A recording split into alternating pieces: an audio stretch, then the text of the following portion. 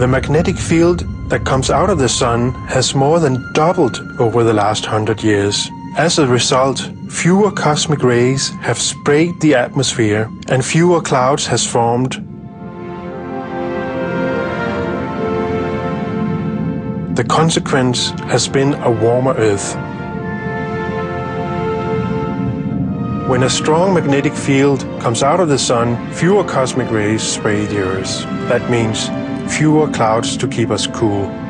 But a lazy sun with a weak magnetic field lets in more cosmic rays from the stars. And in the air, they make more clouds. That's how the stars and the sun controls the Earth's cloudiness.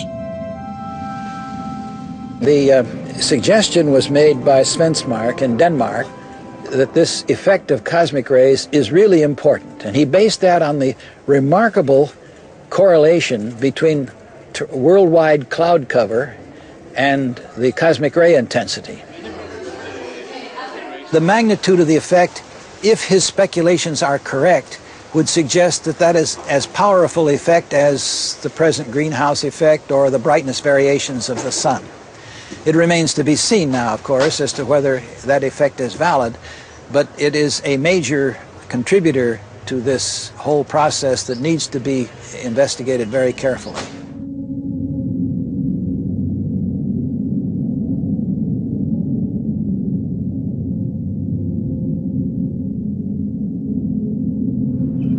This idea with the cosmic ray modulation of the cloud cover is probably the most interesting mechanism today. If that was a building... And what is found in these research results from Denmark is that there's a very good correlation between clouds and the cosmic ray modulation, which we have measured for 50 years almost. But this shows that it's the sun's magnetic field that's very important for how the sun appears. And that's very important to understand one cycle, and then we can go back and try to understand how the sun has changed on a long term. We know now the sun's magnetic field have increased, and we know the sun is more and more active. The activity has been increasing the last 100 years by a factor of 2.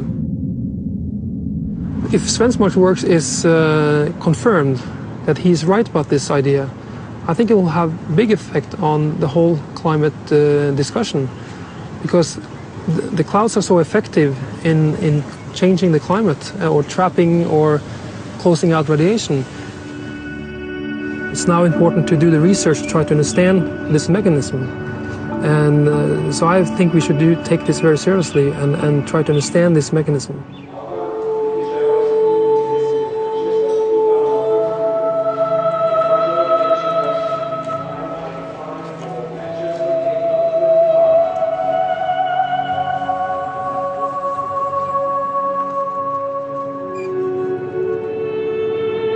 When we presented our results in Birmingham in 1996, we were of course very excited to present the results, but much to our surprise it was received very, very negative.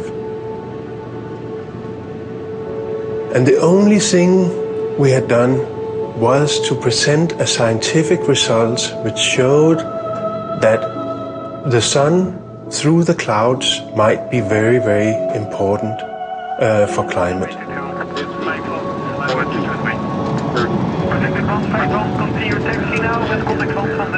There was, of course, a reaction also from the International Panel on Climate Change, the UN panel.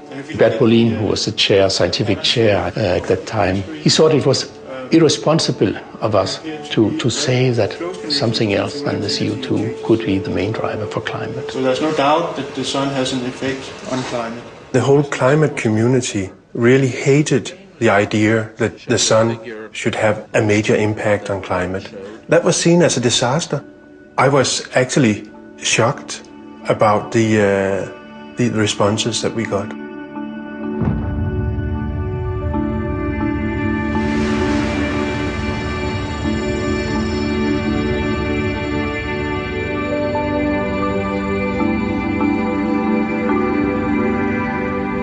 During the last 25 years, CO2 has been the dominating theory trying to explain all climate variation.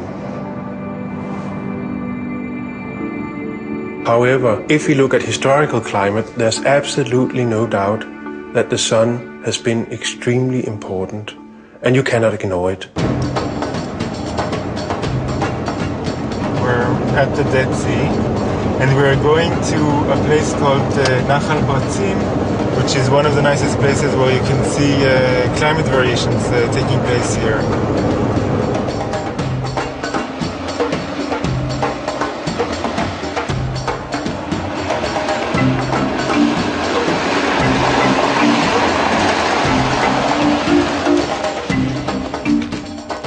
People have this conception that the sun is this constant ball of gas that doesn't do anything. This is wrong.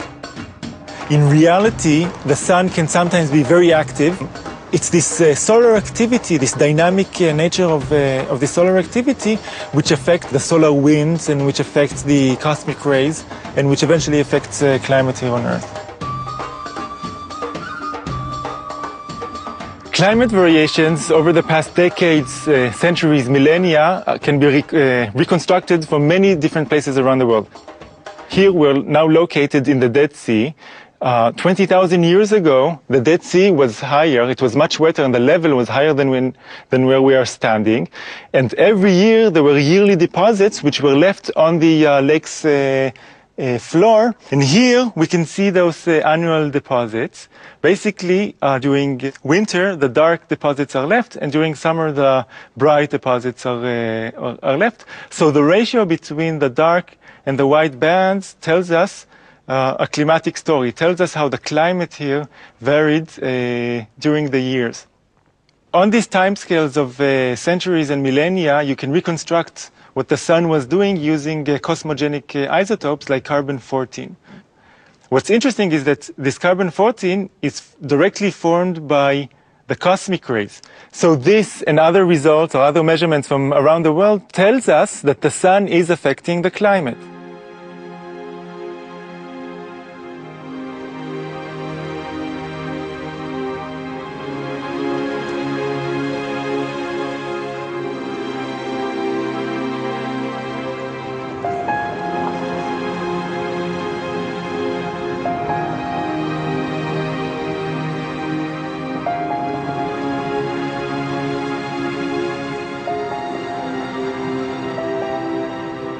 This link between solar activity and climate on Earth, it's not hypothetical. You just see it in the records. When the sun was more active, you indeed see that it was warmer on Earth, and vice versa.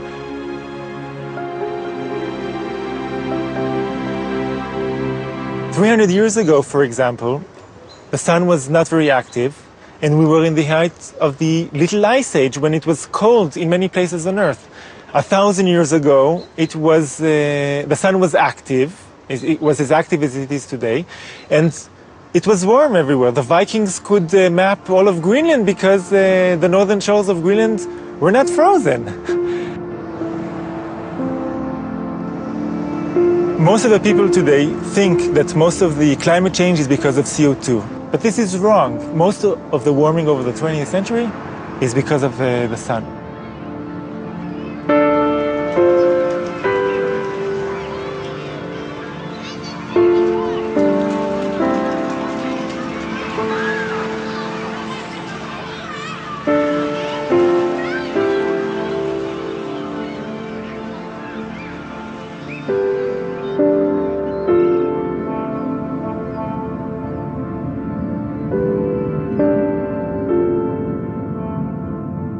If we look at Earth from space, we will see that about 60 to 70% is covered by clouds. If more cosmic rays comes down, we will have slightly more clouds. And you can imagine the opposite, fewer cosmic rays, we have a little fewer clouds. Instead of thinking of clouds as a result of climate, it's actually showing that the climate is a result of the clouds, because the clouds take their orders from the stars.